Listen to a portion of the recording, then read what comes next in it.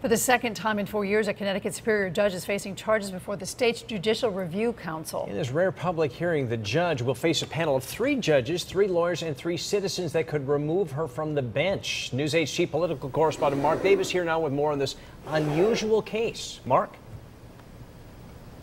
Hi, Darren, and good evening, everyone, from the Hartford newsroom. You know, there have only been about a dozen cases against sitting Connecticut judges over the past 15 years, and one of those was against this judge, and it resulted in one of the longest suspensions ever imposed. I'm saddened that I have placed you in this position, and I ask you for your forgiveness. Superior Court Judge Curtissa Cofield, who was suspended by the Judicial Review Board for 8 months back in 2009, will be back before that board again on Wednesday. Her unprecedented suspension then was for a drunken, racially filled tirade at the Glastonbury Police Department. I'm sick of being treated like a freaking Negro from the hood. Yeah.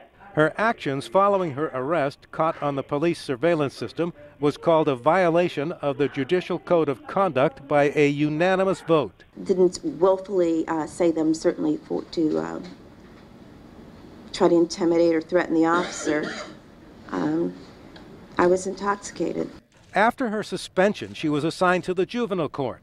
The State Department of Children and Families complained that she failed to act on 4 cases involving 10 children that were removed from their parents because of neglect or abuse, which made it impossible for the department to place the children with adoptive parents.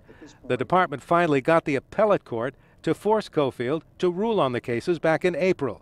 Cofield has declined to comment. Now, Judge Cofield's 8-year term is up in 2015, which means the state legislature will be reconsidering her reappointment next year. This Judicial Review Board, after hearing this case, could suspend her again, or they could kick her off the bench. Live from the Hartford newsroom, Mark Davis, News 8.